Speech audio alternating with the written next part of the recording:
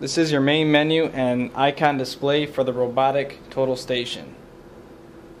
The screens on both the robot and the remote are fully functional touchscreens. Whatever happens and whatever function happens on the remote happens on the instrument at the same time, and vice versa. There's a few different ways to select the options. You can simply use your finger to touch the menu.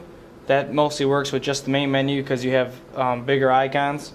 You can use the stylus provided with the instrument or the stylus provided with the remote. You can use the arrows, or you can simply use the keypad numbers. If we use our finger, we can click on the option, pulls up the next menu. Then it gets a little harder to select each menu further, so you probably end up using the stylus or one of the other methods. If you use a stylus, you want to do survey, for example, click on survey menu. It's going to pull up a survey option. Then you can use a stylus to click on the other menus. If you use the arrows, select what you want. If we go into configuration, for example, we're going to hit enter to select. It's going to pull up the configuration menu. Again, we can use the arrows to go further, enter to select, and bring it to the next menu. And escape back to the main menu. The next way is going to be to use the keypad numbers. If we want to go into management, for example, which would be number 3, we would select 3, pull up the management options. To go further, if we want to go into jobs or data, we would hit 1 for jobs, and to pull up our different jobs.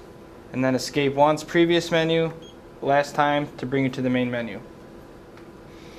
All the icons that you see at the top here, you can click on each one, and it'll pull up another menu. If you click on the crosshair, for example, with the stylus, it's going to pull up the menu for automatic tracking, locking modes, distance measurement. In order to go into another icon, however, you have to make sure that you escape out of this menu. The next one, for example, would be this prism. This is the type of prism we're using. Currently it's set on the Leica 360 prism. If we want to change it to the reflector tape, we can use the stylus or the arrows. Hit F1 to continue. Select continue with the stylus or hit enter. You can see that now the prism has changed to a reflector tape to let you know what you're using. If you click on it again, let's go back to our 360 prism, enter to select, and you can see that it has changed. The next icon I want to bring to your attention is this one right here with the lightning bolt. You want to make sure that lightning bolt is moving through while you're surveying, because that's letting you know that the robot is communicating with the remote. And then you have your other icons, such as here's your memory card and your battery. Now whatever happens on the instrument, like I said, happens on the remote and vice versa. If you pay attention to the instrument screen, you can see as I use the remote to change the options, the screen will automatically change. If I go into programs, I can select any program. And I'm doing all this currently from the remote. If you take a look at the remote, you can see that the screen is identical to what's on the robot. And again, you can use your finger, you can use the arrows, numbers, or use the stylus.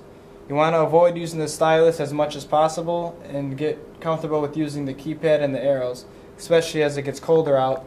You don't want to, risk scratching the screen as it's, the screen's cold.